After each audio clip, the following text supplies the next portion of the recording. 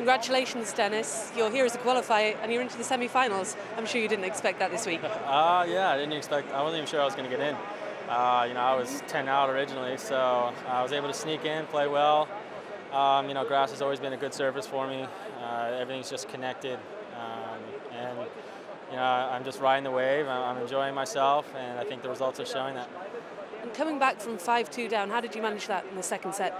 There was a tight game at 5-2. He could have almost broken me and started that third set. I just knew, let me put the pressure on him because I wanted to start the third set serving. It was in my head. And then right away at 5-3, I sensed a little hesitation from him in one shot, and I realized, okay, maybe he's got a little bit of nerves, and ended up working in my favor. And then, he just gave me a couple shots to come back. I took my chances, and luckily I executed. And you've got your left thigh strapped up there. If it had gone to 3, would it have been okay? I think so. I mean, it feels all right now. Something's not right there, but I'm going to go take care of it, and I think hopefully the trainers are really good and they can help me. And you could face Roger Federer in your next match.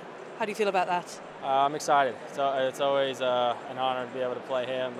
He's got a tough match first, so we'll see what happens. But no matter who I'm playing, I'm just excited to be in the semifinals, keeping the run going, and hopefully I can push it one more match further.